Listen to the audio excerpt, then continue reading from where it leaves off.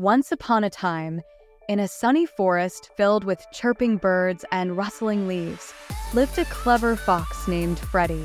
Freddie was known throughout the forest for his wit and charm, always finding a way to get what he wanted.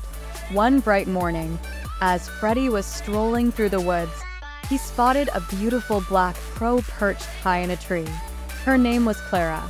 Clara had found a delicious piece of cheese and was holding it proudly in her beak.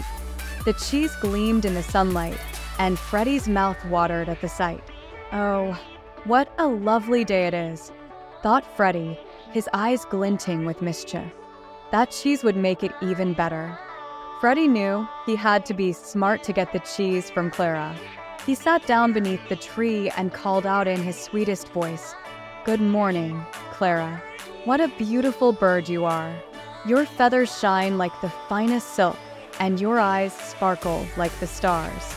Clara, flattered by Freddie's words, looked down at him and puffed up her feathers with pride. Freddie continued, "I have heard that you have the most magnificent voice in all the forest. I would be honored if you would sing a song for me." Clara, delighted by the praise, forgot all about the cheese. She opened her beak to sing, "Caw, caw."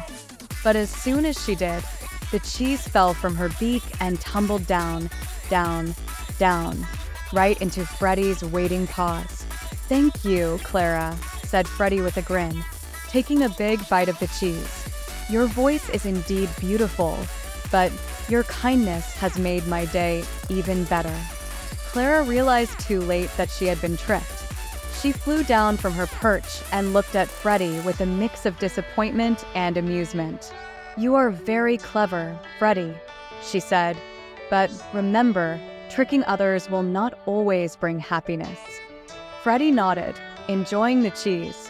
"I promise, Clara. Next time I will ask nicely."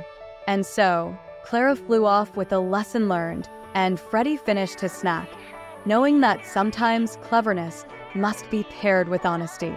From that day on, Freddie and Clara remained friends, always remembering the day the clever fox outwitted the proud crow.